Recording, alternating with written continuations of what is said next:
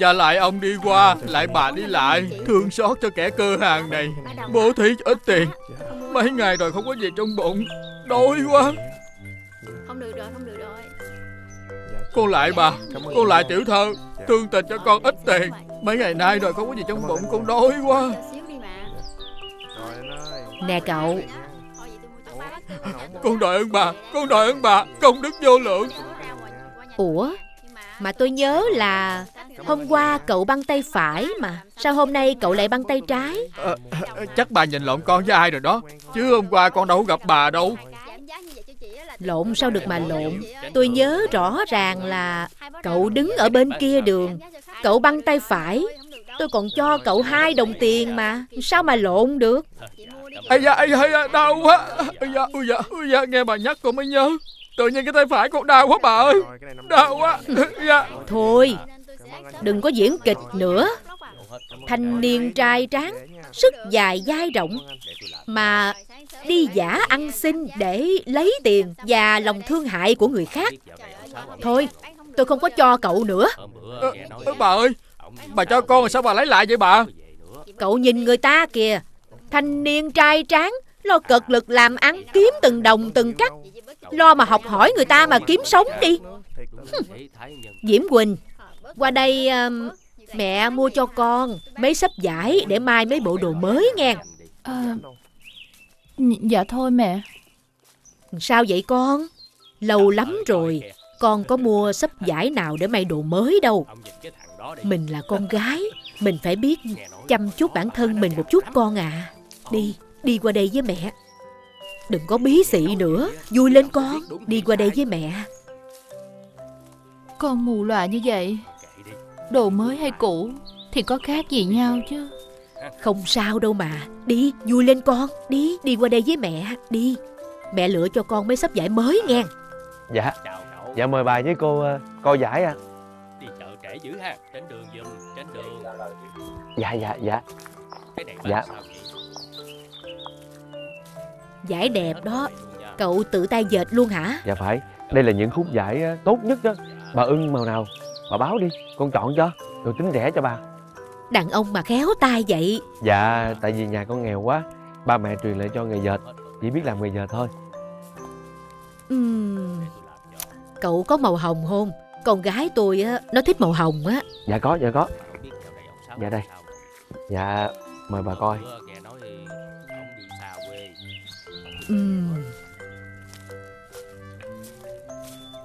Tiểu thư đây da trắng, rất là hợp những cái màu như thế này. Dạ, tiểu thư coi có thích khúc vải này màu hồng này không? Có gì tôi tính rẻ cho. Ai khiến cậu? Tôi chọn được rồi. Thôi, không mua nữa. Dạ, không sao. Dạ, cảm ơn bà. Mình đi con.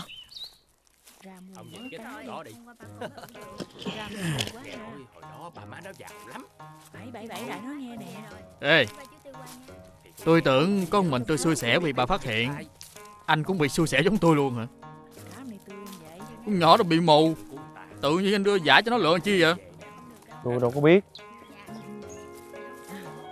Tôi nhìn anh hình như không phải là dân lần này phải không? Mới tới đây bán hả? Đúng vậy, tôi là người làng dưới. Cả tháng trời nay buôn bán ế ẩm, cho nên hôm nay lên đây bán coi sao mà. Hèn chi, anh không biết mẹ con nhà bà phú hộ là đúng rồi. Ở đây ai cũng biết á, con nhỏ đó nó bị mù. Bởi vậy người ta toàn nó tránh nó né, để khỏi mất lòng bà phú hộ. Mà chắc hôm nay á, tại ngồi kế bên anh tôi mới bị xui lây, nên mới bị bà phát hiện. Chắc chắn là mai mốt bả gặp bả cho tôi tiền là cái chắc luôn rồi đó. Nè, sao mà tự nhiên có liên quan gì đâu mà đối tượng tôi. Anh đó thanh niên trai tráng vậy, không kiếm mấy nghề nào khác mà làm đi. Làm mấy nghề lường gạt người khác. Anh đi đêm nhiều có ngày gặp ma. Ê, đừng có bày đặt dạy đời tôi nói này nói nọ nha. Hồi xưa là tôi giàu nhất cái làng này đó, cũng tại vì hai con chết tiệt đó nên tôi mới như vậy nè. Bây giờ phải đi ăn xin đầu đường xó chợ vậy đó. Hôm nay bay đi chợ vậy? Ê. Dám chọc bà phú hộ. Ở đây nè. Thấy ghê nhìn vậy ông nghèo hèn vậy, không biết đến hai con quỷ đó thì là đúng rồi. Cả cái làng này ai cũng sợ nó hết trơn. Mà ngộ lắm nha, nó chỉ xuất hiện trước mặt những người giàu có thôi. nó bắt đưa hết của cải tài sản. Còn không á hả, nó sẽ làm cho con cái của bọn họ bị mù. Ủa nói vậy à, ba mẹ của anh đó cũng bị nó bắt đưa hết tài sản hả? Hôm bữa nghe nói ổng đi xa quê. Rồi ba má anh có đưa không? Anh thấy tôi có bị mù không? Không. Không sao còn hỏi. Tính ra ba má anh thương anh quá ha. Anh công nhận may mắn thiệt á. May mắn cái chỗ nào? Tôi thà bị mù á mà giàu có. Còn hơn á, sáng mắt mà đi ăn mày ăn xin lê lết đầu đường xó chợ vậy nè. Mà tôi nói cho anh nghe nè, sau khi á bị hai con quỷ đó trấn áp hết tài sản á, cha mẹ tôi cũng lâm bệnh mà qua đời luôn rồi. Tôi bây giờ hả, sống còn khổ hơn con chó nữa. Mà tôi nói cho ông biết nè, từ ngày cha mẹ tôi xa cơ thất thế thì ổng trở thành người giàu nhất cái làng này nè. Hai con quỷ đó cũng tới nhà ổng luôn rồi đó. Bắt buộc phải đưa hết của cải tài sản, nếu không thì sẽ làm cho con gái của ổng bị mù. Rồi ổng có đưa không? Con nhỏ hồi nãy mà ông đưa sắp giải màu hồng đó là con gái của ổng đó. Ông nhắm của ổng có đưa không? Tính ra tội nghiệp cổ quá ha. Cô ta tên là Diễm Quỳnh, cổ hiền lắm. Khổ nổi có ông cha tham lam nên vợ phải chịu cảnh mù lòa vậy đó. Gì vậy? Tôi đứng nãy giờ cả buổi kể chuyện cho ông nghe nãy giờ. Cho tiền ăn đi, đói bụng quá à. Sao không có chọn cái nghề nào á đàng hoàng mà làm đi? Thanh niên trai tráng vậy phải tự mà lao động kiếm cơm đi chứ. Tôi sinh ra đã giàu có rồi, có kẻ hầu người hạ. Bây giờ kêu làm biết làm gì bây giờ? Vậy giờ anh ngủ đâu? Gốc cây, miếu quan, chỗ nào ngủ được ngủ thôi. Không mấy bây giờ á tôi dạy cho anh cái nghề dệt vải, anh chịu không? Cái gì? Nói thiệt hả? Tôi với anh gặp nhau hôm nay coi như là có duyên. Sau này tôi dạy cho anh cái nghề dệt vải, anh có thể tự bán vải kiếm sống được rồi. Anh chịu không? Học cái nghề này á hả? Học khi nào mà chẳng được. Bây giờ á tôi với anh về nhà anh đi. Tôi cũng muốn biết nhà của anh á. Tất nhiên là được rồi. Bộ anh thích cái nghề dệt vải này lắm hả? Nói thiệt với anh á, lúc đầu tôi không có thích. Lúc đầu tôi theo ba của tôi làm nghề nông. Nhưng mà làm riết á thì thích lúc nào không hay. Thích nhất là cái cảm giác á mà ngồi bên cái khung cưỡi tỉ mỉ luồn từng sợi tơ. Đau lưng gần chết chứ sướng cái nỗi gì. Mà bán á thì chẳng được bao nhiêu tiền hết á. Thời buổi này á, đã học nghề rồi thì phải kiếm cái nghề nào á thật nhiều tiền, hoặc là kiếm cái nghề nào á để người người kính nể chứ. Làm gì có cái nghề nào mà cao quý hơn nghề nào. Miễn sao á cái nghề á đúng sức lao động của mình làm ra. Đừng có ăn trộm ăn cướp của người ta là được rồi. Học nghề này vừa mất sức mà vừa mất thời gian, lại còn không kiếm được nhiều tiền. Trước mắt với tôi đã nói là có chỗ tá túc rồi đó. Thôi đi về, tôi nấu ăn cho anh ăn. Mà nói trước nha, tôi nấu ăn ngon lắm đó. Đi đi, tôi cũng đang đói bụng quá rồi nè. Đi. Đi.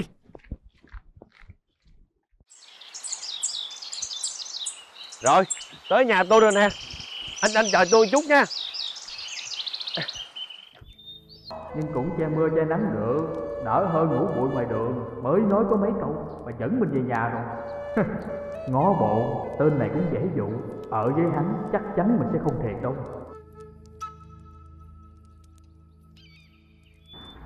Chỗ ngủ của anh á tôi dọn dẹp sạch sẽ rồi. Ăn đi mình ngủ sớm. Ngày mai mình đi vô rừng nữa. Ủa? Mà sao mình phải vô rừng? Hai người trong nghề á mới nói á là đi vô rừng gặp cái miếu, gặp được ông Trần Giải để mới phù hộ cho mình mua mai bán đắt. Anh muốn vô cái nghề này thì phải đi vái tổ cái đã. Tổ mới chứng cho, hiểu không? Nói vậy đi. Nhiều chuyện thiệt chứ. Thôi kệ, cứ coi như bỏ chút công để đó lấy mỏ vàng.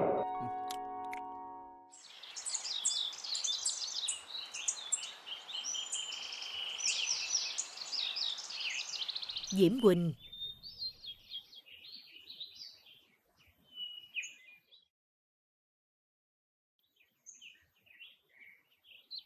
uống thuốc đi con. Con không có uống đâu. Mắt con là do tụi quỷ làm mù. Thuốc có giúp con sáng mắt lại được không? Ngày nào mẹ cũng bắt con uống thuốc hết đó. Có tác dụng gì đâu chứ. Mẹ đem đi đi. Con à. Con nói mẹ đem đi đi.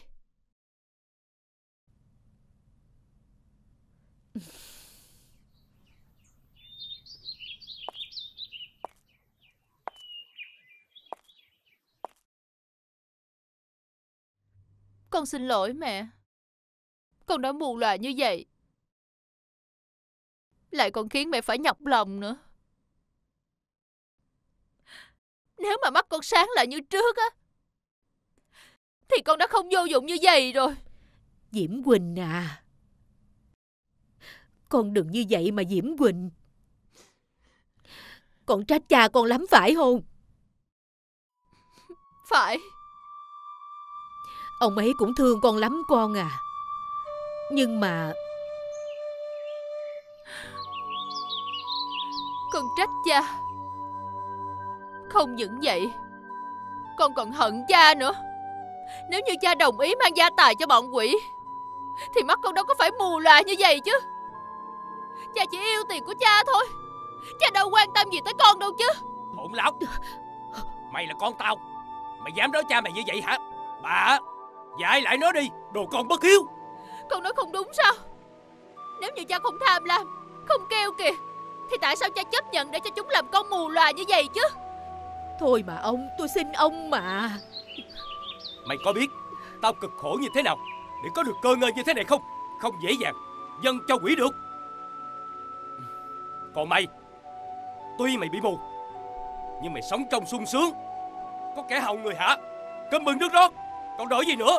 Con không cần sống sung sướng, con cũng không cần kẻ hầu người hạ. Con chỉ cần nhìn thấy ánh sáng thôi cha à. Cha không hiểu được cái cảm giác sống trong bóng tối nó đáng sợ thế nào đâu.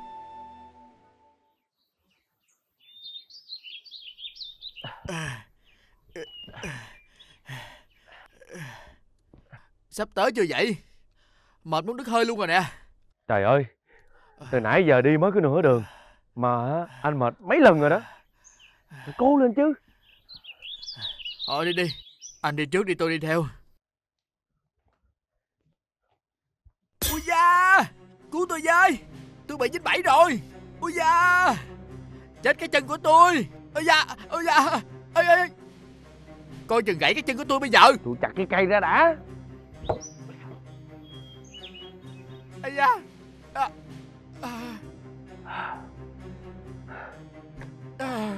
Bình thường á, giả bộ đau tay đau chân thì hay lắm. Không ngờ là anh sợ thiệt sao? Mà nè, đi học dệt vải thôi, có cần phải đi vô tận rừng vậy không? Chưa thấy anh dạy tôi cái gì hết á, chỉ thấy hành xác thôi à. Tôi nghe những người mà làm ở trong cái ngành vải á, đã học á là phải học cho tới nơi tới chốn. Những cái người mà trong nghề vải á, họ đồn với nhau, đi vô rừng gặp một cái miếu, gặp được ông thần vải trong đó là ông sẽ phù hộ mua mai bán đắt. Cho nên tôi mới kêu đi theo tôi nè. Thì đi cũng đi rồi đó, mà đi nãy giờ có thấy cái miếu nào đâu. Nhìn mặt anh lơ ngơ vậy á, có khi nào bị người ta gạt rồi không? Anh nghĩ tôi dễ bị gạt vậy sao? Không có thì không bao giờ người ta đồn đâu. Thôi đi lẹ đi, một lát nữa trời mà sập tối là không có thấy đường đi về đâu. Thôi anh đi trước đi, tôi đi sau. Đúng là tốn công tốn sức chả được cái tích sự gì mà. Để coi mày nói thiệt hay lừa tao.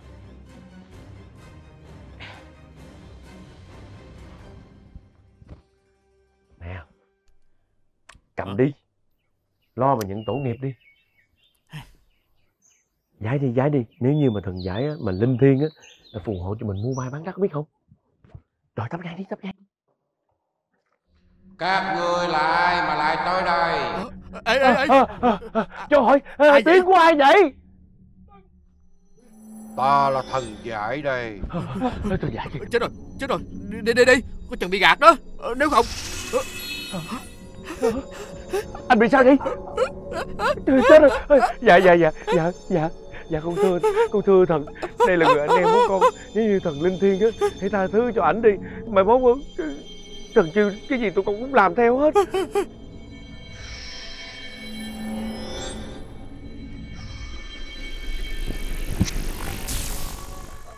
ông già. Dạy, thần dạy nó mà dạy. Muốn cầm luôn hả? Dạ thưa thần, anh em tụi con vốn làm nghề mua bán vải. Con nghe những người trong nghề nói đi vô rừng sâu gặp được cái miếu, nếu như mà được gặp thần giải nữa thì sẽ phù hộ cho mua mai bán đắt. cho nên tụi con mới cúng kiến vái lại ngài nè. Có cố gắng làm ăn thì sẽ thành công. Còn ta có phù hộ cho các ngươi bao nhiêu đi chăng nữa mà các ngươi không cố gắng thì nó cũng vô ích. Dạ, ngài nói chí phải. Mà thôi, các ngươi về đi. Ta bị lũ quỷ nó trấn giữ, không còn phép thần thông gì hết. Ta không giúp ích gì được cho các ngươi đâu. Dạ, dạ thưa thần. Vậy bây giờ anh em tụi con phải làm cái gì mới giúp được ngài? Ta bị trấn giữ tại ngôi miếu này một thời gian.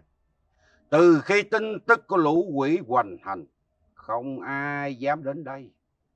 Ta ngồi mòn mỏi trong tuyệt vọng. Nếu các ngươi giải được lời nguyền của ta, ta sẽ cho các ngươi con thoi này.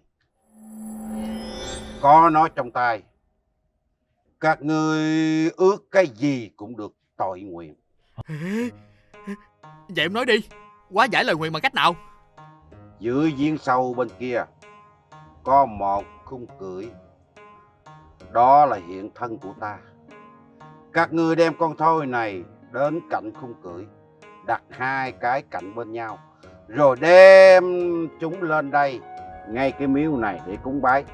Lúc đó lời nguyền của ta sẽ được hóa giải. Dạ con cảm ơn thần. Đi. Từ từ.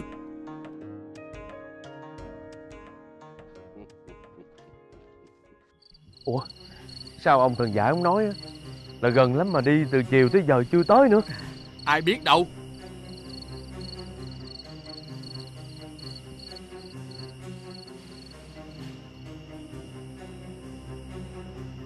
Ý, hình như cái giếng nè. Phải không? Đúng rồi. Đúng rồi đó.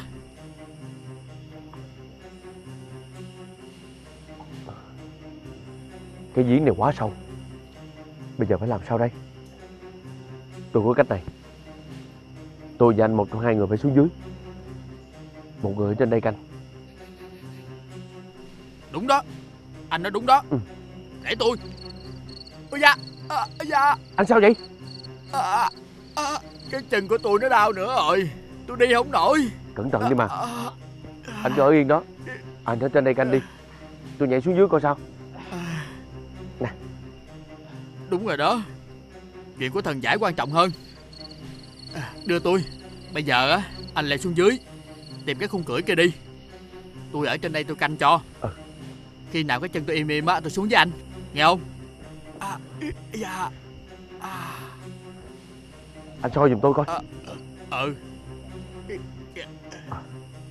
Dạ. Đứng đây nè. Anh cứ để tôi. Nhớ cột chặt một đầu dây vô hòn đá nghe chưa? Anh cầm giùm tôi để tôi cột cái đã. Rồi, chắc rồi đó.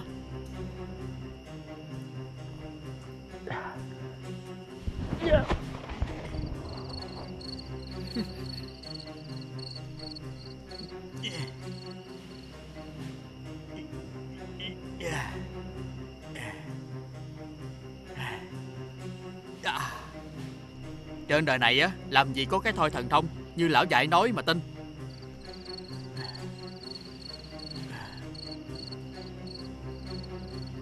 Anh kia, anh còn ở trong đó không? Không lẽ anh ta bỏ mạng rồi sao? Nếu như vậy á, thì của cải của anh ta sẽ thuộc về mình rồi. Nhưng mà lỡ như anh ta chưa chết thì sao?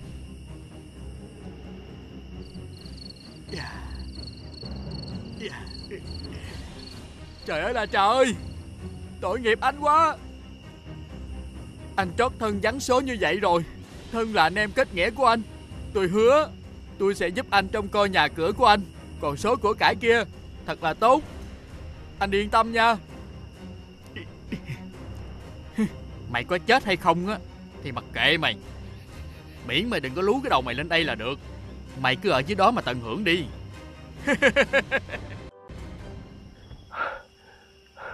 Mình phải mau chóng tìm ra cái khung cưỡi, đưa ra khỏi đây mới được. khung cửa đây rồi. Quỷ ốm ơi! Đây.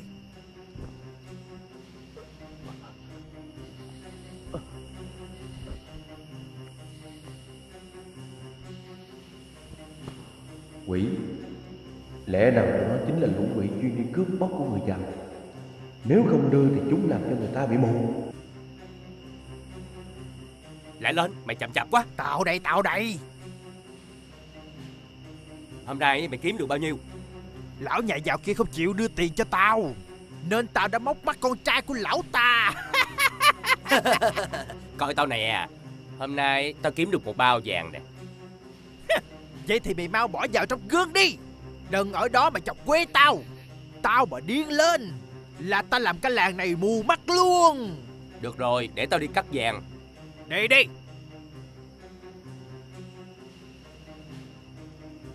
Ê, Sao, nói đi. mà này Quỷ Mập, Tao nghe. tao thấy tình hình này á là cả cái làng này sắp hết người giàu rồi. Chắc sắp tới tao với mày sẽ đi qua làng khác mà kiếm ăn. Mày nói cũng đúng.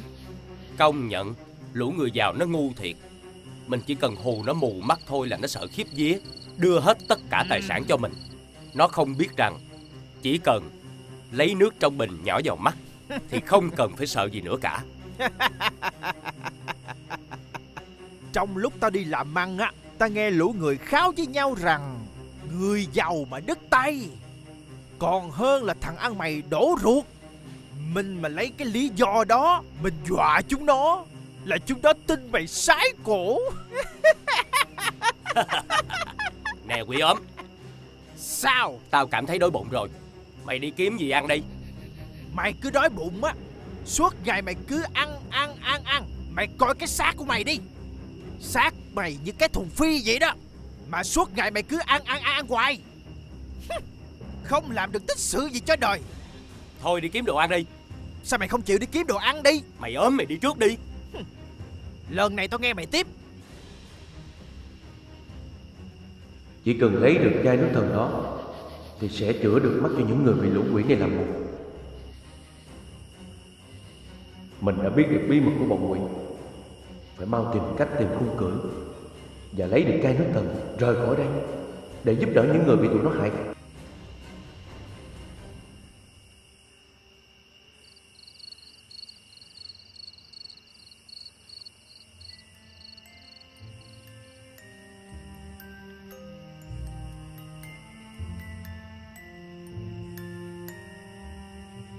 Mày cầm phủ đồ giùm tao. Ừ.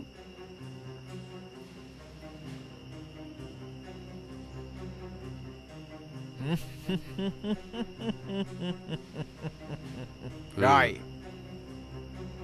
Vô.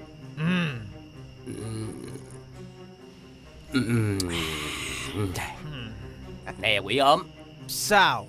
cái viên ngọc á nó rất là quan trọng. Có viên ngọc đó thì mình mới lên xuống được cái giếng.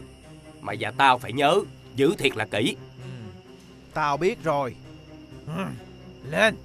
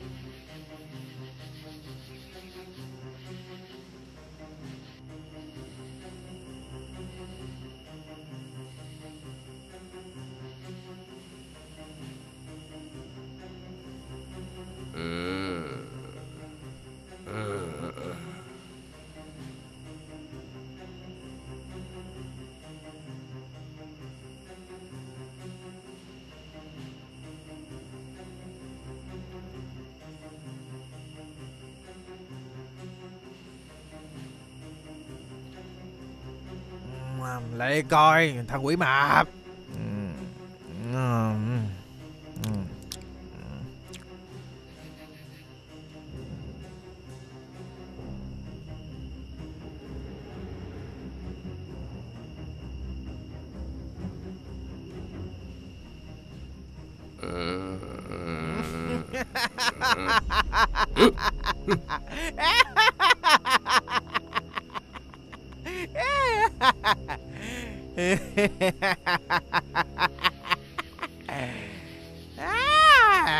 Mày cũng đã xuất hiện rồi sao hả thằng nhãi? Ta đã thấy nghi nghi rồi. Dù người giàu hay người nghèo đi nữa thì số vàng bạc châu báu này cũng là của người dân, phải trả lại cho họ. Phải trả hả? Hôm nay mày sắp chết tới nơi rồi mà mày còn nhiều lời hả?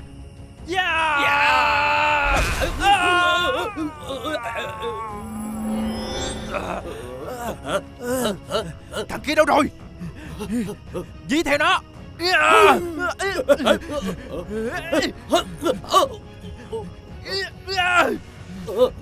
Hả? Viên ngọc. Viên ngọc. Đó là viên ngọc rồi. Viên ngọc đó rất là quan trọng. Có nó thì tao với mày mới lên xuống được cái giếng này. Bây giờ không có nó nữa thì tao với mày mãi mãi ở lại đây. Trả viên ngọc lại cho ta. Trả viên ngọc lại cho ta. Trả viên ngọc lại cho ta. Ta không muốn ở dưới này đâu. Ta không muốn ở dưới này mãi mãi. Trả viên ngọc lại cho ta.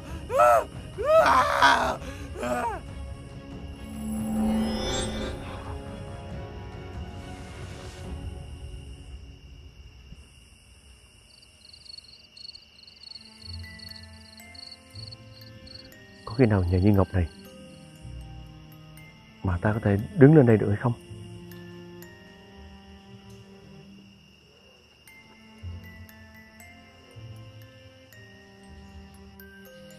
Anh gì ơi!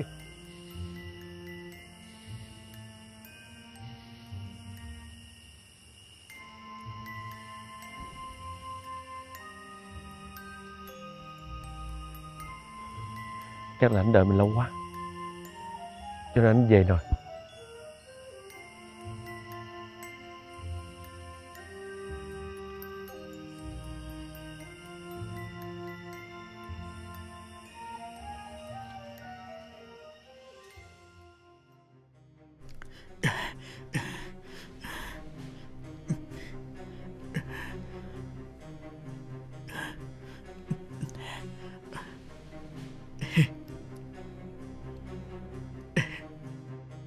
Bao nhiêu đây á cũng đủ cho tao chơi một thời gian.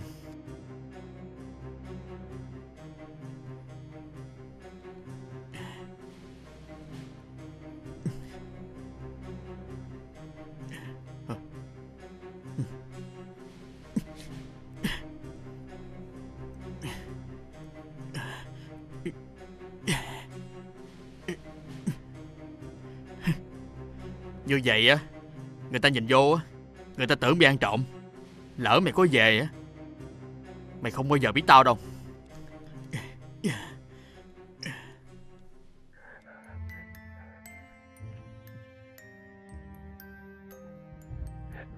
Dạ thưa ngài, con đã đem khung cưỡi về cho ngài rồi nè.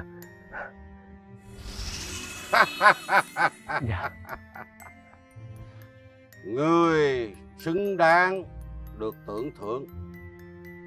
Ta thưởng cho ngươi cái thoi vàng đó. Để bên cạnh ngươi thì cuộc sống của ngươi lúc nào cũng sung túc, không còn cực khổ nữa. Dạ cái phẩm vật này quá lớn, con không dám nhận. Con chỉ mong á mau chóng về chữa lành mắt cho những người dân làng đã bị quỷ hại. Nếu như ông có phép á, thần thông quảng đại thì hãy che chở cho người dân trong làng, cho họ có cuộc sống sung túc. Ngươi có tấm lòng rất là lương thiện, nhưng cái làng này bị lời nguyền của quỷ. Vì người giàu trong làng đó sống rất là keo kiệt, không có giúp đỡ người nghèo. Nếu ngươi muốn giải cái lời nguyền đó thì đến nhà phú hộ nói với ông ta là hãy tích thêm việc thiện, họa sẽ chắc chắn từ cửa mà bay. Dạ, con sẽ chuẩn nghi lời ngài truyền dạy. Con xin cáo từ.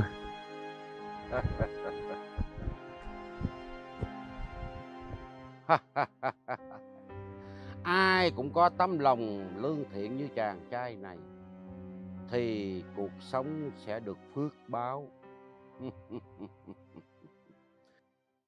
Cho tôi tự quyết định sinh mệnh của mình đi. Con nghe tôi nói nè, sinh mệnh con người là do thần định đoạt, không phải con muốn quỷ là quỷ đâu. Mắt của cô bị mù là do lời nguyền của quỷ. Nhưng cô cứ an tâm, tôi đã có cách giải phá lời nguyền rồi.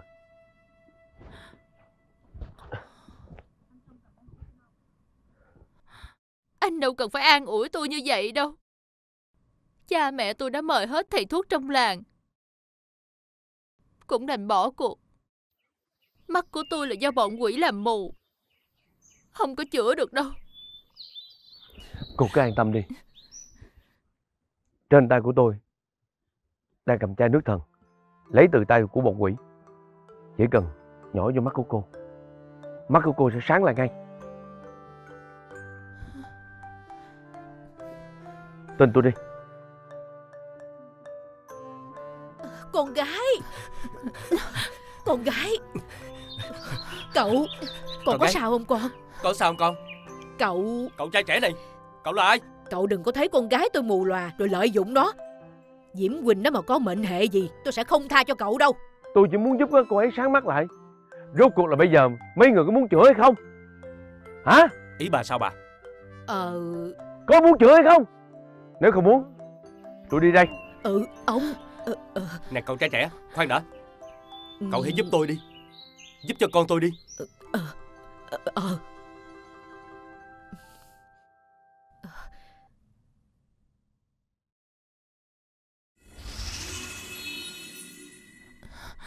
Sao rồi con? Con, sao rồi con? Cậu cho con gái tôi nhỏ thuốc gì vậy? Diễm Quỳnh con có sao không con? Bà cứ chờ chút đi. Có thấy gì đâu cậu. Con thấy không con? Con thấy mẹ không con? Mẹ nè con thấy mẹ không? Mẹ nè. Con ơi. Mẹ. Mẹ ơi. Cậu ơi, tôi cảm ơn cậu. Cảm ơn cậu đã giúp con gái tôi. Con gái mình sáng mắt rồi ông ơi. Trời ơi, cuối cùng con gái tôi đã sáng mắt rồi. Cảm ơn trời đất. Cảm ơn trời đất, tôi cảm ơn cậu. Con ơi. Mẹ ơi, con có đang nằm mơ không hả mẹ? Không, con không có nằm mơ đâu. Đây là sự thật. Lúc tôi ở dưới giếng, tôi đã nghe được cuộc trò chuyện của hai con quỷ, thì tôi mới biết được đây là nước thần có thể chữa lành được mắt của cô. Và đây cũng chính là âm mưu của tụi nó, muốn chiếm đoạt gia tài của các người đó. Tôi cảm ơn anh nhiều lắm. Cha, tất cả ơn này là đều nhờ anh bán vải. Nếu như cha thương con á, thì cha hãy đền đáp ơn này thật hậu hĩnh. Không có gì đâu. Giúp người là điều cần làm mà. Tôi không cần gì hết. Nhưng mà có một điều kiện. Điều kiện gì? Cậu có thể nói ra. Tôi có thể giúp cậu, xem như đây là trả ơn. Cậu chữa lành đôi mắt cho con gái tôi. Tôi được từng giải cai quản ở cái vùng này. Truyền lời lại rằng phú ông đây phải làm chuyện tích đức, giúp đỡ cho người nghèo, thì lời nguyền của quỷ mới mất đi vĩnh viễn được. Giờ phút này ông còn tiếc của hay sao? Lời trời Phật đã truyền lệnh rồi, ông cãi lệnh hả? Thôi được rồi, tôi sẽ chia ruộng đất cho những người dân làng và mở kho gạo phát cho những làng kế bên. Hy vọng tôi sẽ chuộc lại lỗi lầm từ đời đời kiếp kiếp.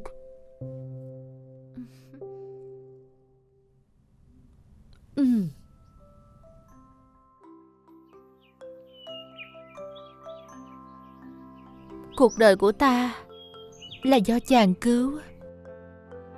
Nếu chàng không chê thì ta nguyện ở cạnh chàng cả đời để đền đáp ân tình này.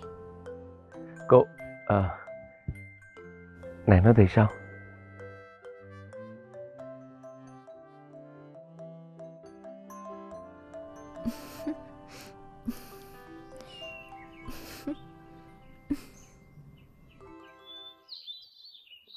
Dạ con cảm mau ơn. xin tới đi. Dạ cảm Dạ, ơn ông. cảm ơn. Cảm ơn ông. Dạ. Cảm ơn. Dạ cảm ơn ông. Cảm ơn cậu. Đỡ biết bao nhiêu. Dạ cảm ơn ông. Không anh? Trời ơi, đúng rồi. Mừng May quá. mắn thiệt á, nhà Trời đang ơi, thiếu con gạo. nhiều lắm luôn. Ông chủ tốt quá. Nhờ có ông Vậy chủ thôi, mà vậy cái thôi, này mình nhanh quá. lên. Mừng Đúng May. rồi, thiệt. dạ, Cũng may là nhờ có ông chủ giúp đỡ. Dạ. Đúng rồi đó. Dạ ông bà làm ơn làm qua phước. để nó nhận quà. Tôi đói bụng quá. Nhanh lên, nhanh lên. Có một chuyện ta vẫn luôn muốn hỏi chàng. Tại sao chàng chỉ lấy một hũ vàng của lũ quỷ vậy? Toàn bộ số vàng này là của dân làng, cống nạp cho tụi quỷ. Nhiệm vụ của ta là chỉ đem về đây, đưa lại cho dân làng. Đây là của cố chủ, là việc mà phải làm mà. Ta lấy được một tướng công như chàng, quả là phước đức cả đời á. Ê thằng kia. Hả? Đứng lại.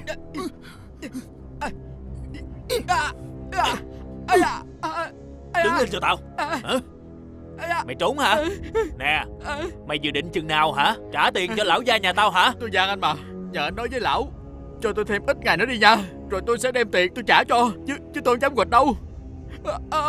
Nếu như trong vòng sáng ngày mai mày không trả tiền cho lão gia của tao á, mày đừng có trách tao nặng tay với mày á mày. Nghe chưa? Dạ.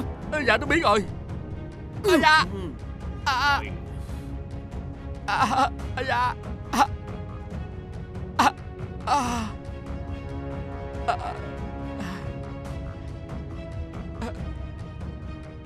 Ê, ma. Là tôi đây không phải ma.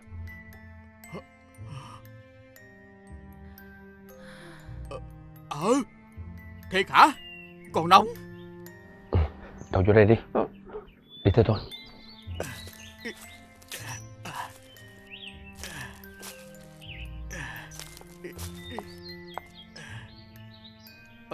Sao anh ở đây? Bộ muốn trả thù tôi hả? Tôi phải cảm ơn anh mới đúng. Nhờ anh xô tôi xuống giếng, tôi mới phát hiện ra được kho báu dưới giếng. Chính vì vậy tôi mới đổi đời, có một cuộc sống giàu sang. Đã vậy còn cưới được một cô vợ xinh đẹp như Diễm Quỳnh đây. Còn cô sáng mắt rồi hả? Là nhờ chồng tôi chữa bệnh cho tôi á.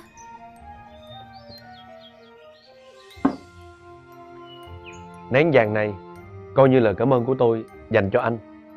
Anh hãy giữ đó mà làm ăn, đừng có đi ăn xin nữa nha. Tôi cảm ơn anh. Tôi cảm ơn cô nhiều lắm. Tôi đi nha. Bảo trọng nha.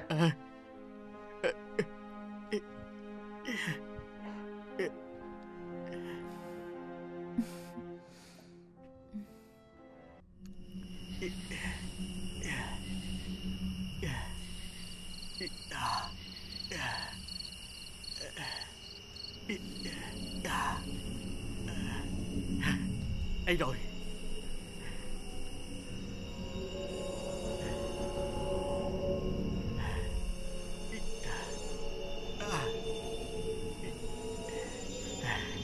Chuyến này tao sẽ giàu.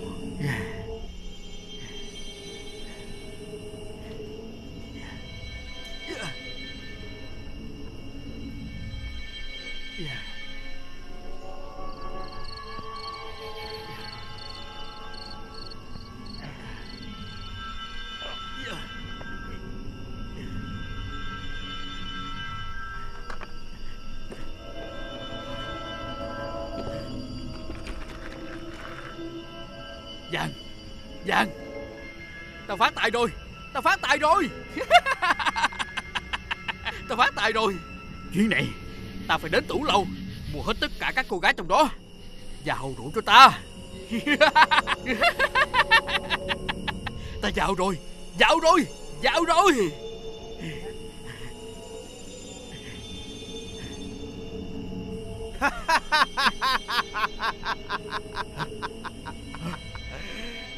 Ngươi còn nhắm về đó nổi nữa không? Hưởng lạc với tự lầu hả thằng kia? Chính nó đã lấy đồ trong kho báu của mình. Xin tha cho tôi. Tên kia, ngươi chỉ may mắn được có một lần thôi, không có lần thứ hai đâu. Xin hai ông hãy tha cho tôi. Tha cho ngươi hả? Ngươi xuống đây được, nhưng mà không bao giờ lên đó được đâu. Không, tôi không muốn ở đây đâu. Tôi không muốn ở đây đâu. Không muốn ở đây thì cũng phải ở đây. Chúng ta còn không lên được thì ngươi cũng không lên được. Nè tên kia, loài quỷ của chúng ta ác đã đành, nhưng mà không ngờ con người của ngươi có trái tim ác hơn loài quỷ nữa. Kể từ bây giờ ngươi phải ở đây vĩnh viễn. Không, tôi không muốn ở đây đâu. Tôi không muốn ở đây đâu. Trời ơi, đúng là tham thì thăm mà.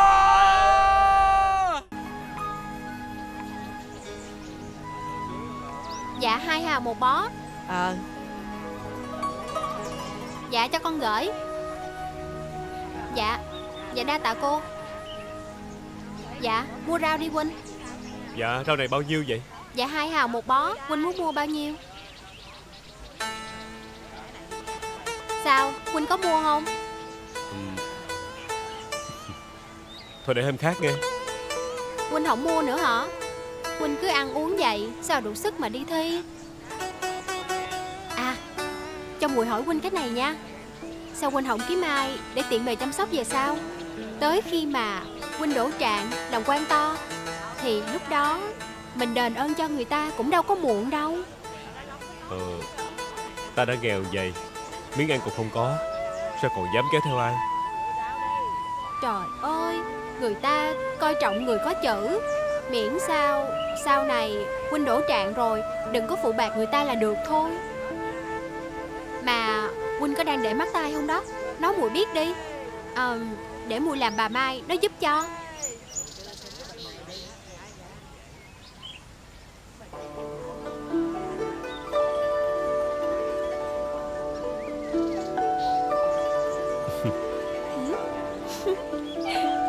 Lấy tôi 4 củ đi.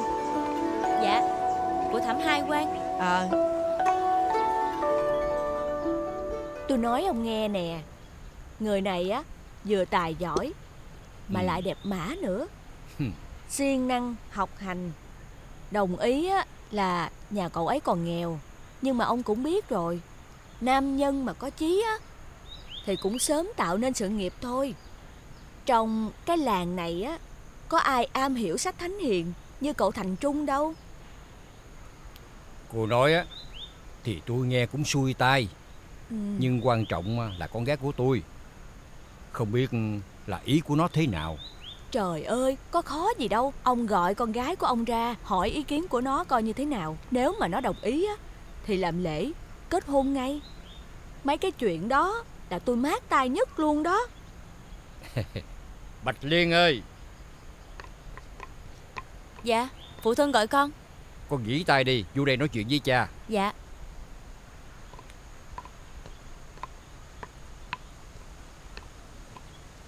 Con ngồi xuống đi. Dạ. Đây là bà Mai. Có cái đám muốn dạm hỏi con, nên cha muốn hỏi ý kiến của con trước rồi mới trả lời người ta sau. Dạ. Con á cũng tới tuổi cập kê rồi. Hôm nay dì qua đây á muốn giới thiệu cho con một cậu học trò vừa thông minh, học giỏi mà lại thiệt thà hết sức à. Mà dì thấy hai đứa cũng xứng đôi vừa lứa lắm à nghe. Là học trò à? Đúng rồi con, là học trò. Mà chắc con cũng biết cậu ấy đó.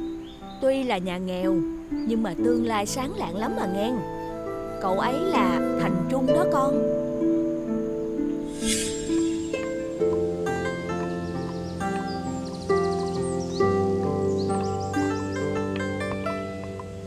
Cô nương ơi.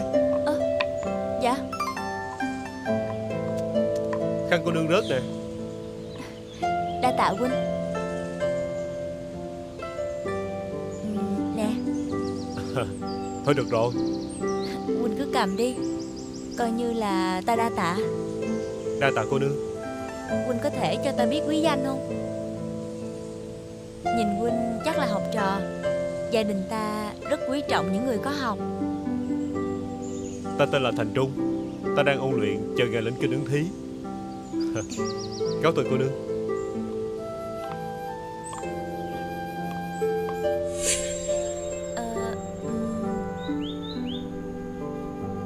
Liên, con thấy sao? Con có bằng lòng không? Nếu phụ thân thấy đó là tốt thì con nghe lời của phụ thân. Ai, trời ơi, vậy là tốt rồi. Nếu con bé đã đồng ý á, thì để tôi về, tôi báo cho cậu Thành Trung để cậu biết con mừng nha. Thôi, tôi chào hai cha con tôi về. Dạ. Chào bà mối.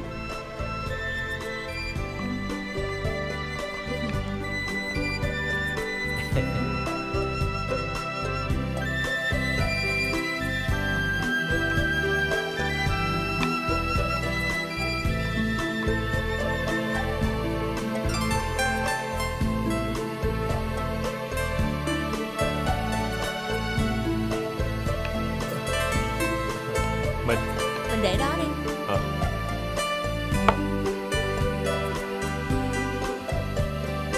Mình à, cứ để ta phụ nàng cho. Đa tạ mình.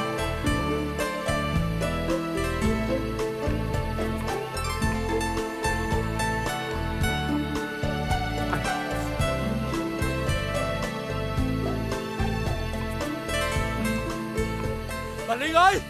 Bà Liên! Bà Liên ơi! Phụ thân của cô! Phụ thân của ta làm Phụ sao? Phụ thân cô mất rồi. Thôi vậy nha, tôi về đây. Mình à, Mình à, Mình. Phụ thân! Phụ thân bỏ con một mình vậy sao phụ thân? Mình à, mình đừng khóc nữa. Mình đừng đau buồn quá. Còn ta đây, dù phụ thân mất rồi vẫn còn có ta mà. Từ nay ta sẽ là bờ vai vững chắc để mình dựa vào. Mình phải thật mạnh khỏe, mình phải ráng vui và hạnh phúc, thì phụ thân mới đi thanh thản được chứ.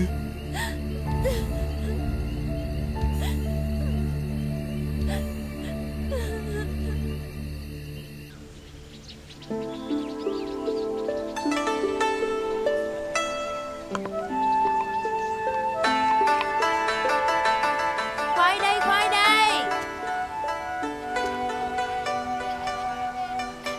Huynh ơi, mua khoai đi, khoai ngon lắm. Thôi không có mua đâu. Dạ. Lấy tôi 2 củ. 2 củ khoai của Thẩm. Đa tạ. Dạ.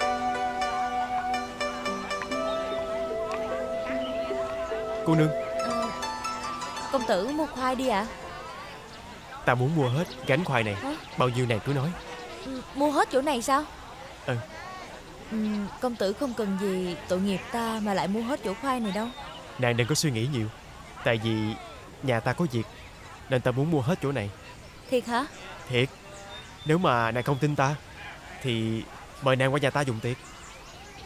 Thôi, ta và công tử có quen nhau đâu, làm sao mà tới nhà công tử ăn mừng được.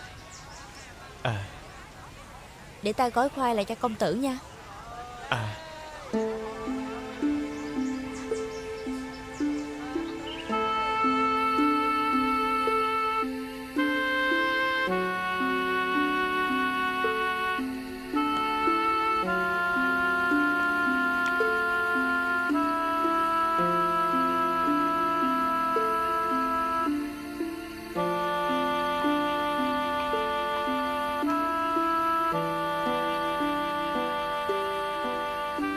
Mình, thiếp có chuyện muốn nói với mình. Chuyện gì? Mình nói đi.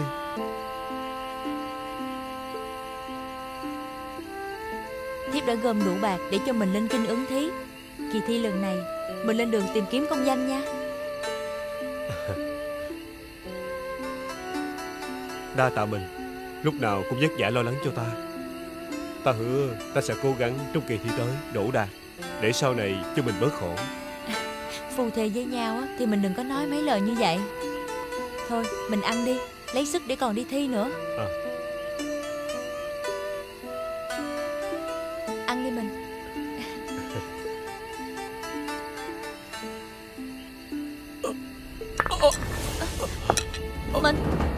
Mình sao vậy? Mình có sao không mình? Trời, mình sốt cao quá. Mình ơi, mình.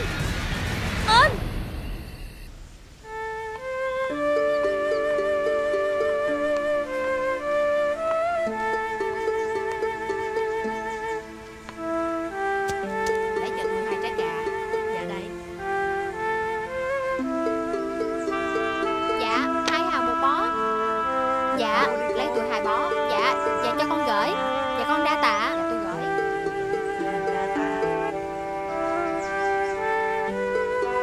Cô ơi, khoai này bán bao nhiêu? Cô ơi cô. Nè tỷ, tỷ có chuyện gì hay sao mà tỷ buồn quá vậy? Dạ, phu quân muội bị bệnh. Kêu bao nhiêu thầy lang cũng không khỏi. Quỳnh ấy cứ đau nhức gì lỡ loét hoài à. Trời, sao mà tự nhiên lăn đùng ra ốm vậy? À, nhớ rồi. Muội có biết một ông thầy lang chữa bệnh hay lắm. Biết đâu chữa được bệnh cho Quỳnh ấy thì sao? Thiệt hả tỷ? Dạ.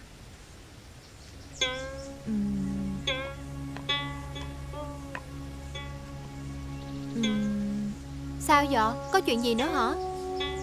Tỷ có biết ai cần mua đất không? Muội đang tính bán mảnh vườn mà phụ thân muội để lại. Vì thuốc thang của huynh ấy mấy tháng nay để dùng hết số bạc dành dụm rồi. Sao mà thấy tỷ khổ quá vậy? Bán đất luôn hả? Nhưng mà không sao, để muội hỏi thứ xem. Bà con ở trong vùng có ai mua thì muội chỉ cho nha. Dạ, muội đa tạ tỷ. Đâu có gì đâu. Tỷ thiệt tốt quá. Tỷ định bán hết đống khoai này hả? Muội tính bán hết số khoai này thì sẽ kiếm công việc khác mà làm. Còn mảnh vườn mà phụ thân muội để lại, muội nhờ tỷ rao bán giúp muội để kiếm tiền lo thuốc thang cho huynh ấy nữa. Muội đa tạ tỷ. Chào cô nương. Dạ, công tử muốn mua khoai hả? Hãy thứ lỗi cho ta, vì lúc nãy ta đã nghe lén nàng và cô đây nói chuyện. Nếu nàng thật sự cần bạc thì ta cũng có một chút bạc, có thể cho nàng vay. Ta không cần đâu công tử. Đa tạ công tử. Bạch Liên là gái đã có chồng rồi. Công tử đừng có nói như vậy, để người ngoài người ta nghe thấy tội nghiệp cho tỷ ấy lắm.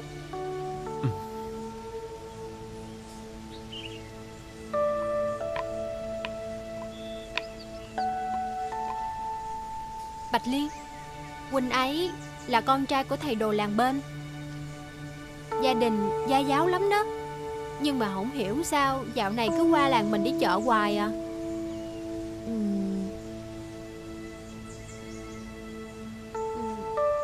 Thôi, muội về bán nha.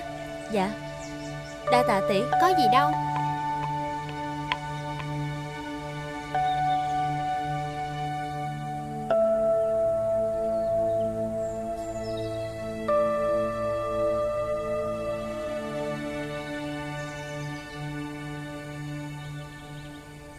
Căn bệnh này rất là hiếm gặp. Tôi cũng không có thuốc chữa, chắc phải nhờ trời thôi. Thầy ơi, thầy coi lại giúp phu quân con đi thầy. Người ta nói thầy là thầy lang giỏi, chắc chắn thầy sẽ chữa được mà. Tôi sẽ kê vài thang thuốc bổ, thuốc trị thương và một ít thuốc bôi. Còn muốn trị dứt bệnh thì tùy duyên thôi. Dạ, con đa tạ thầy.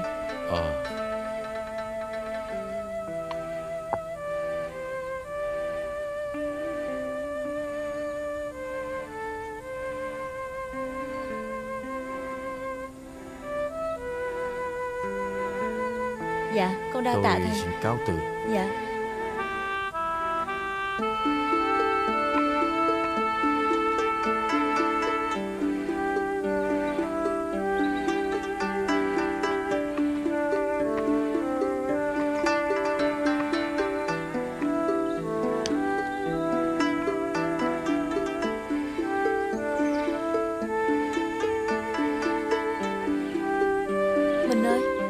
Mình về uống thuốc đi mình.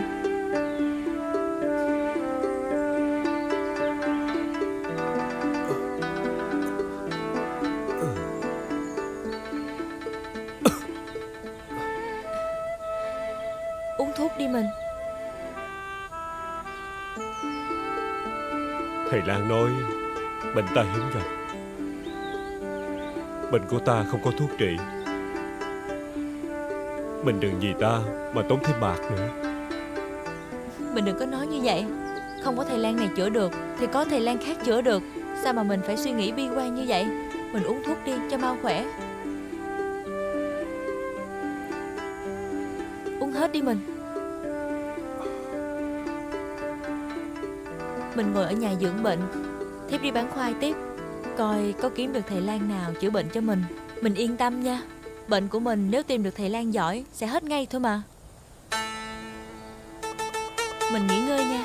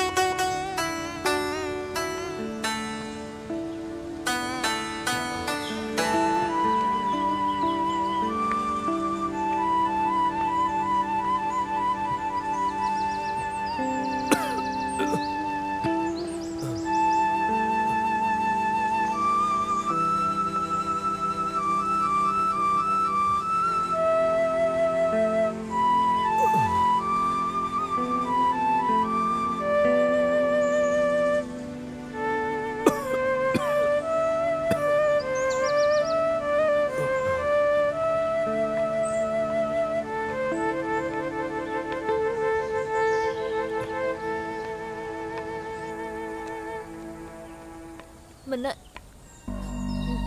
Mình ơi. Mình ơi.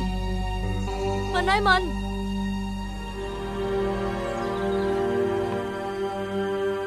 Mình ơi.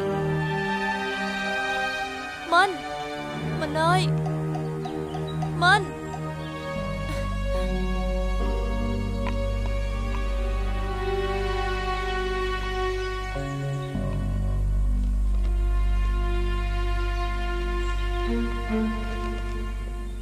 Bạch Liên, nàng là một người thê tử tốt. Đời ta may mắn khi có được nàng làm thê tử. Nhưng nay duyên tình đã cạn, ta không thể thực hiện lời hứa thành danh. Nàng hãy quên ta đi và tìm người tử tế để mà nương tựa. Thành Trung. Thành Trung. Thành Trung. Mình ơi mình. Thành Trung. Thành Trung. Thành Trung. Thành Trung. Mình ơi. Thành Trung. Thành Trung. Thành Trung ơi. Thành Trung. Thành Trung.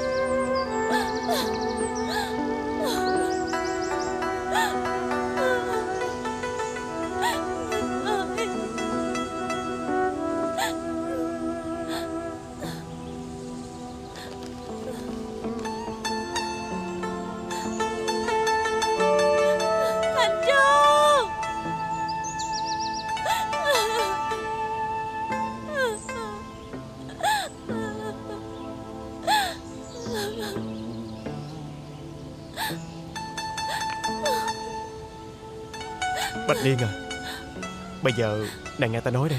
Bạch Liên à, mình đã đi tìm nhiều nơi rồi, hay là nàng hãy về nhà nghỉ ngơi, ăn một chút gì đi rồi đi tìm tiếp. Công tử về trước đi. Ta ở đây đợi Thành Trung.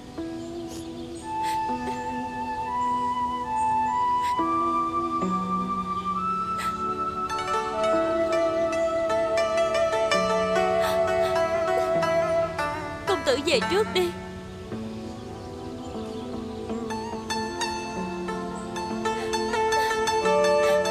Thành Trung, Quỳnh đang ở đâu Thành Trung ơi? Thành Trung, Thành Trung, Thành Trung, Thành Trung ơi, Thành Trung, Thành Trung ơi, tiếp đi.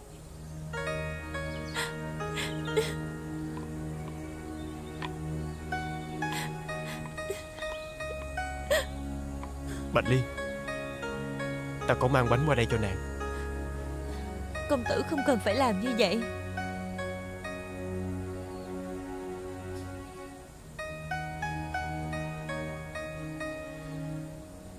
Bạch Liên à, đã 2 năm trôi qua rồi mà nàng cứ gọi ta là công tử này công tử nọ.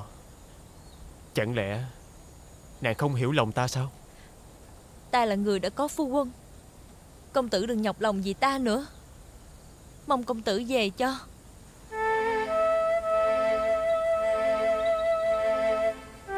Thôi được rồi, ta về đi. Nàng nhớ ăn bánh nha, giữ gìn sức khỏe.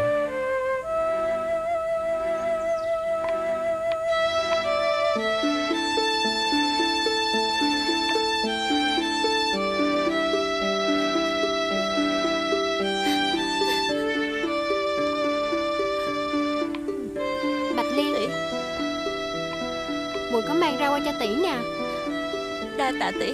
Mùi để đây nghe, để muội thắp cho phu quân của tỷ nén nhang nha. Dạ.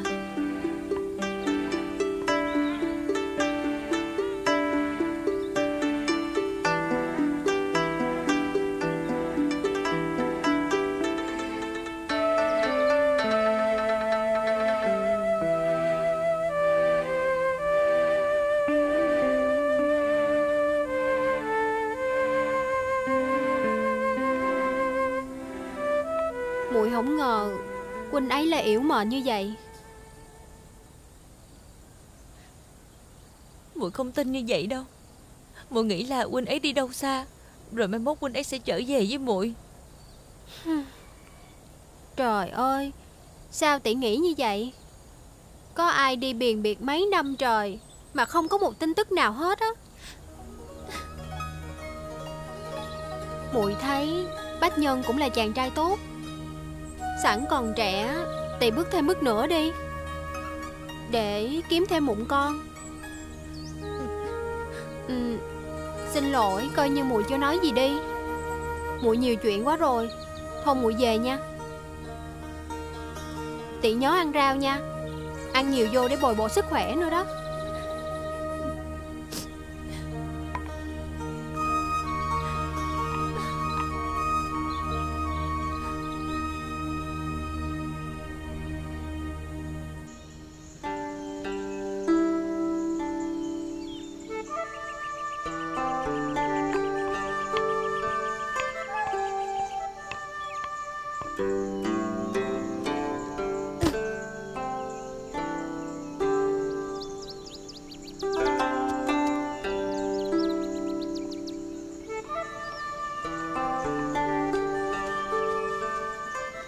Cậu bé, sách rất quý giá, sao lại ném xuống đất? Ở đời này chẳng ai muốn đi học. Huynh rất thích sách, vì sách có rất nhiều điều hay lẽ phải. Dạ, nhưng mà trong sách có giúp đệ tìm được mẫu thân không? Mẫu thân đệ ở đâu? Phụ thân nói là mẫu thân mất rồi, không bao giờ trở về nữa. Huynh nói coi, có cách nào để đệ gặp lại mẫu thân không?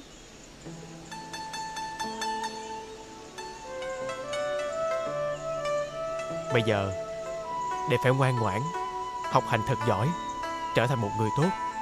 Rồi một ngày nào đó đệ sẽ gặp lại được mẫu thân của đệ ở trên trời. Thiệt vậy sao? Ừ. Huynh nói vậy thì đệ sẽ cố gắng học.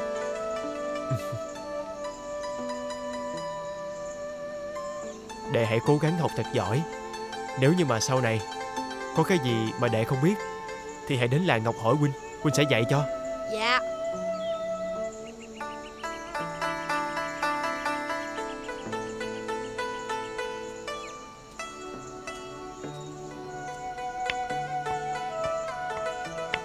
công tử lúc nào cũng kiên nhẫn.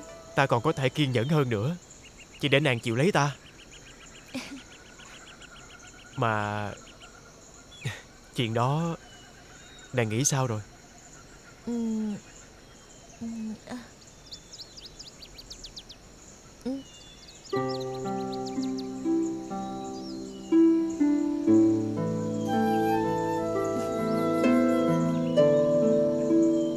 Nè, nàng để ta.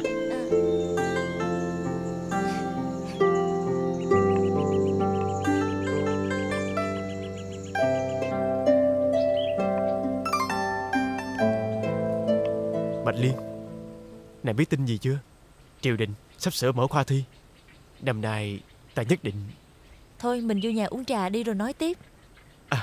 Đa tạ nàng. Phu nhân của ta thật là đảm đang mà. Pha trà lúc nào cũng ngon hơn người khác. Chàng yên tâm đi, lần này nhất định sẽ công thành danh toại với chàng. Đúng rồi, ta sẽ cố gắng hết mình. Đến khi mà ta áo mão về làng, lúc đó ta sẽ làm cho nàng nở mày nở mặt. Chàng đừng có nói như vậy, chuyện đó không có tốt. Thiếp tin chàng sẽ làm được mà.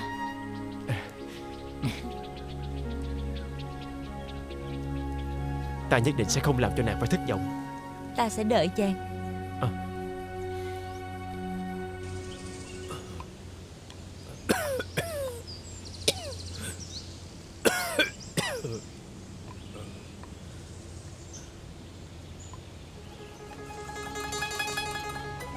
Cô nương ơi, khăn cô nương rớt nè. Đã tạ huynh. Nè. Thôi được rồi, Huynh cứ cầm đi, coi như là ta đã tạ.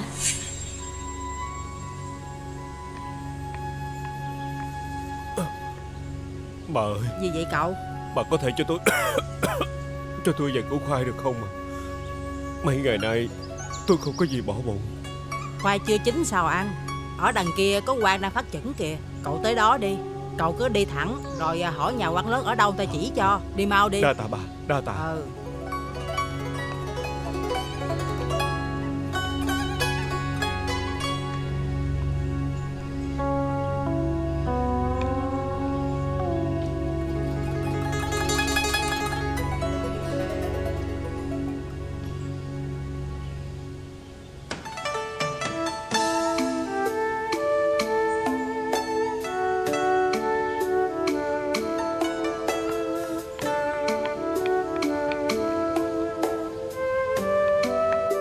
Hôm nay quan ở đây mở phát chẩn, bà con cứ trật tự xếp hàng, ai cũng có phần. Dạ. Mời. Dạ. Tiếp theo. Đa tạ. Đằng sau xếp hàng trật tự. Dạ, đa tạ. Không chen lớn nha. Dạ, đa tạ. Đa tạ. Dạ. Đa tạ. Dạ. Dạ đa tạ. Đa tạ. Dạ. Tôi đa tạ, đa tạ, đa tạ. Dạ. Dạ không có gì. Có thể cho ta ngân lượng thay gạo có được không? Dạ, xin huynh đợi một chút, để tôi vào trong bẩm báo với quan. Đa tạ huynh. Có chuyện gì? Dạ, quan. bẩm quan, người này chỉ muốn lấy tiền, không muốn nhận gạo ạ. Dạ, bẩm quan. Tiểu nhân là một học trò nghèo, lại mắc bệnh lạ trong người, cho nên phải ra đi biệt xứ. Nay may mắn đi sang làng này, thấy quan phát chẩn cho dân lành, tiểu nhân mạn phép đến đây để xin ngân lượng. Nhà ngươi chỉ muốn lấy bạc, không muốn lấy gạo chứ gì. Do tiểu nhân sống rày đây mai đó, lang bạc khắp nơi, tiểu nhân không nấu ăn được. Ta rất quý trọng những người có ăn học. Nếu như ngươi không chê thì có thể ở lại đây, ta sẽ giúp ngươi ăn học tới nơi tới chốn. Dạ bẩm đại nhân, tiểu nhân không dám. Tiểu nhân chỉ mong là xin được một ít ngân lượng để sống qua ngày. Còn chuyện học hành tiếp, tiểu nhân không dám nghĩ tới. Thôi được rồi, nếu như nhà ngươi có suy nghĩ lại thì hãy đến đây gặp ta. Ta rất là quý trọng hiện tại.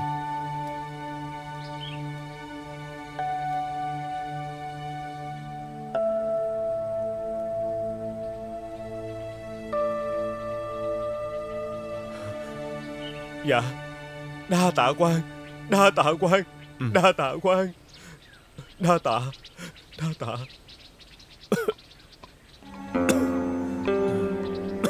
Đúng là trên thế gian còn rất nhiều hoàn cảnh khó khăn. Chàng nói gì vậy? À, ý ta nói là sẽ phải cố gắng nhiều hơn nữa để giúp đỡ cho nhiều người dân nghèo khổ hơn. Vậy thôi, giờ chàng uống trà đi, ta rót cho. Các ngươi tiếp tục đi. Dạ. Mời người tiếp theo. Dạ. Đa tạ. Dạ. Dạ đa tạ. Dạ đa tạ. Dạ. Dạ đa tạ. Dạ đa tạ. Dạ đa tạ. Dạ đa tạ. Dạ đa tạ. Dạ. Bẩm quan, con xin phép cáo lui. Dạ. Hôm nay có nhiều người tới không chàng? Đông lắm. Để ta kể cho nàng nghe. Vừa rồi có một người học trò, nhà đã nghèo, còn mắc bệnh nan y nữa. Hắn ta chạy khắp nơi để xin ăn, tội nghiệp lắm. Là học trò hả? Ta có ý muốn giữ hắn lại để giúp hắn tiếp tục đèn sách. Nhưng mà hắn ta chỉ nhận ít bạc rồi bỏ đi.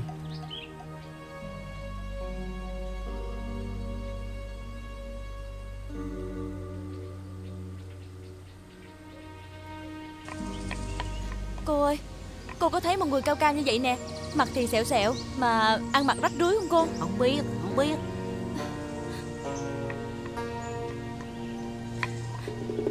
Cô ơi cô có thấy một người cao cao như vậy, ăn mặc rách rưới mà mặt thì xẹo xẹo không cô? Không biết.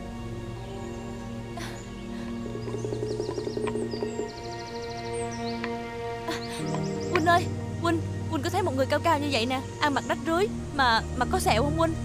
Không biết, không thấy ai hết. Bà thử hỏi mấy người sao coi. Dạ. Dạ. Đa tạ Quỳnh.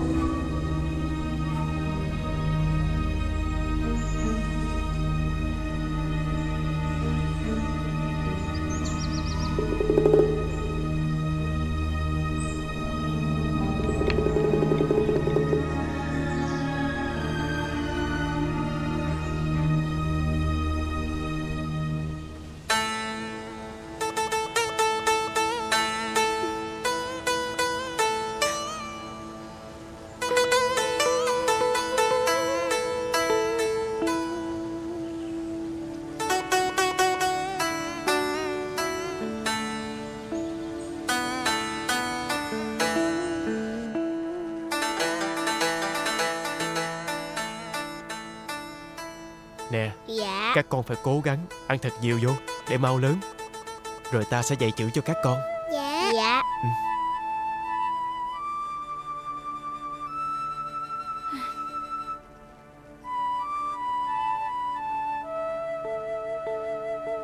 Phu nhân, nàng mệt hả? Sao nàng không ăn? À, nàng mệt đúng không? Ta sẽ sai người nấu cháo cho nàng ăn. Không. Người đâu? Không phải đâu. Ta không mệt, ta không muốn ăn cháo. Chỉ là ta có chuyện muốn nói với chàng. Phu thê bao nhiêu năm rồi, nàng còn khách sáo làm gì? Có chuyện gì nàng cứ nói, ta sẽ làm theo ý nàng hết. Ta muốn chàng giúp đỡ cho người học trò nghèo kia. Vì chàng ta là người hay chữ và cũng là một người trung nghĩa, thì thiếp nghĩ nếu mà giúp đỡ chàng ta, sau này chàng ta sẽ là một bậc hiền tài, giúp dân cứu nước. Nha chàng. Ý của nàng cũng giống như ý của ta đó. Ta cũng muốn giúp đỡ người học trò nghèo đó. Bây giờ chắc ta phải sai lính chạy theo thì mới kịp hắn. À đúng rồi, ta sẽ sai người dựng một túp liều nhỏ để cho hắn ta có chỗ học hành. Nàng nghĩ sao? Thiếp đa tạ chàng. Người đâu? Dạ.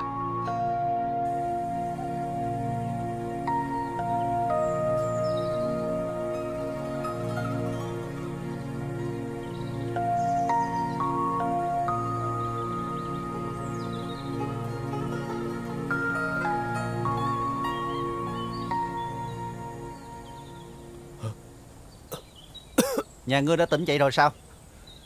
Dạ. Ngươi có muốn biết tất cả những thứ này ai đã chuẩn bị cho nhà ngươi hay không? Đó là quan án sát và phu nhân đã chuẩn bị cho nhà ngươi đó. Mang nước vào đây.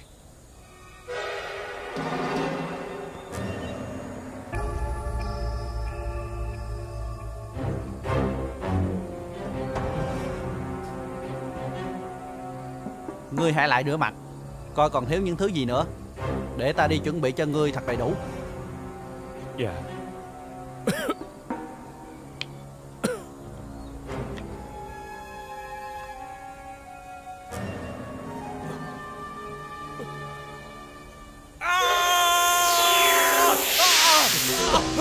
Chuyện gì? Rắn đâu? Rắn đâu?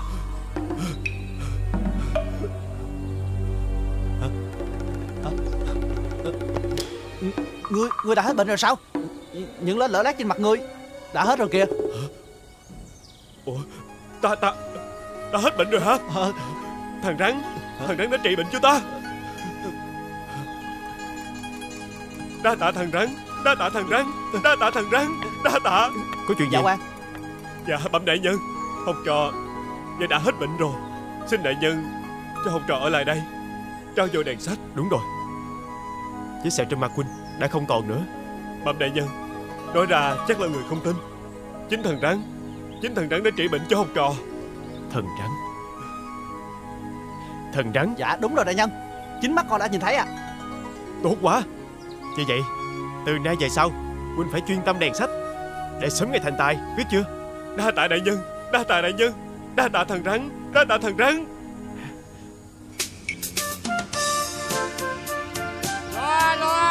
Loa. Nay quan cạn vinh quy bá tổ về làng. Quan cạn về làng, quan cạn về làng. Kính chào bà con. Dạ, xin chào quan trạng.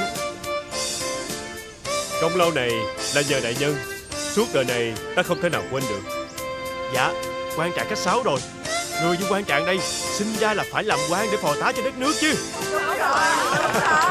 Đa tạ bà con rất nhiều. Nay ta đã đạt được những gì mà ta mong muốn. Bỗng nhiên ta nhớ đến quê nhà quá.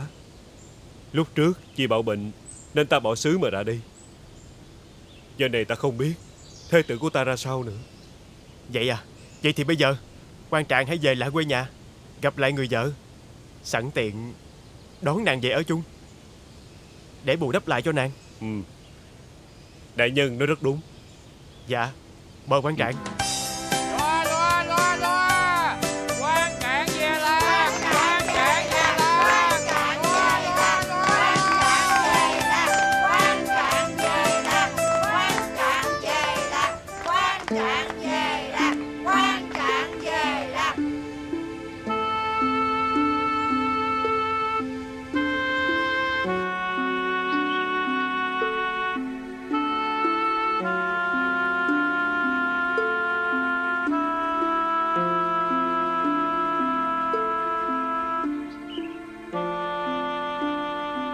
Hai con phải yêu thương, đùm bọc lẫn nhau nghe chưa? Dạ. Nghe lời phụ thân, học hành cho chăm ngoan nghe chưa? Dạ.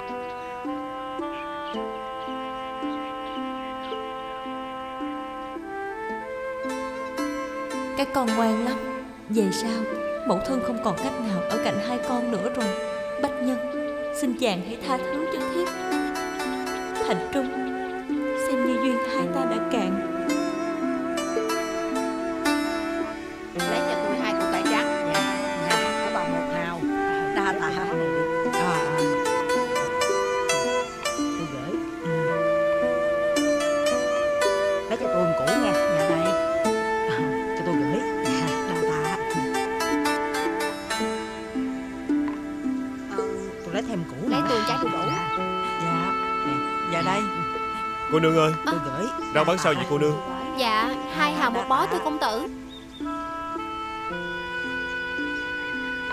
Ủa, Huynh có phải là Thành Trung không? Huynh đi đâu mà lâu quá vậy, bây giờ mới trở về? Ta khỏi bệnh rồi mới quay về.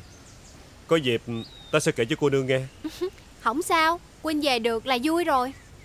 Với lại ở đây á, người ta nghĩ là Huynh đã quyên sinh rồi. Còn Bạch Liên cũng đã... Bạch Liên sao hả cô nương? Bạch Liên như thế nào? Nói tôi nghe đi cô nương. Không có sao, Bạch Liên nàng ấy không có sao hết á. Bây giờ nàng có cuộc sống rất là tốt. Sau khi Huynh ra đi á, nàng ấy rất là buồn tuổi. Với lại nàng ấy để tang Huynh 3-4 năm rồi mới đi thêm bước nữa đó. Bây giờ Huynh có biết nàng ấy là ai không? Bây giờ nàng ấy đã là thê tử của quan án sát rồi đó. Thê tử của quan án sát? Thôi, muội đi trước nha.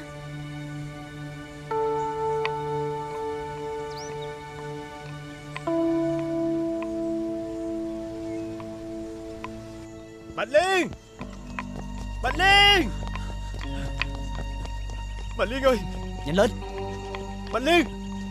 Các người mau chia ra đi tìm đi. Dạ. Dạ. Dạ. Bạch Liên ơi! Bạch Liên!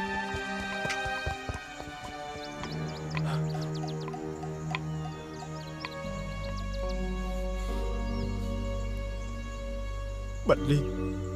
Bạch Liên đã bỏ nhà đã đi. Đây là lá thơ nàng để lại. Nhờ nó mà ta đã hiểu ra tất cả mọi chuyện.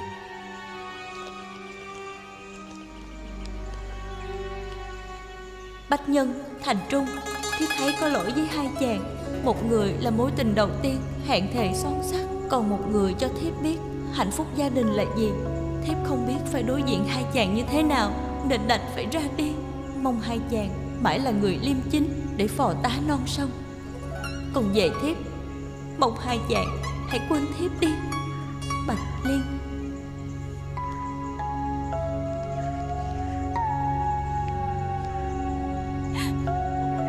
Có ai không? Cứu người đi, có người nhảy sông kìa. Cái gì vậy? Tôi vừa nhìn thấy một cô gái nhảy xuống sông, rất là giống Bạch Liên á. Cái gì? Nhân! Đại nhân! Đại nhân ơi! Đại nhân! Đại nhân ơi! Đại nhân ơi, không xong rồi. Cô Nhân nhảy xuống sông rồi. Nhưng lại nói cô Nhân nhảy xuống sông rồi. Nhưng lại nói cô Nhân nhảy xuống sông rồi. Cô Nhân nhảy xuống sông rồi. Tôi đã nhìn thấy á. Có thật không? Dạ thiệt.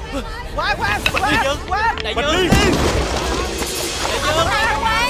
Bạch Liên ơi! Bạch Liên! Bạch Liên! Đại nhân! Bạch Liên ơi, đừng có sao. Bạch Liên! Quang, chờ con! Bạch Liên! Bạch Liên! Bạch Liên! Bạch Liên à! Có không Quang ơi? Cô có chắc là cô gái đó chạy xuống đó không? Nếu mà chắc thì hỏi Quang đi để Quang cứu. Đại nhân ơi, có thấy? Quang ơi, đúng rồi, chỗ đó là Quang. Cô nói đi, Bạch Liên! đó không? Bạch Liên ơi! Bạch Liên! Liên à! Đừng bỏ ta! Bạch Liên! Bạch Liên! Dòng sông nơi Bạch Liên ra đi đã mọc lên loài hoa sen trắng. Hai người chồng thấy vậy đã sai người mang qua ướp trà để mỗi ngày được thưởng trà và nhớ về người vợ cũ.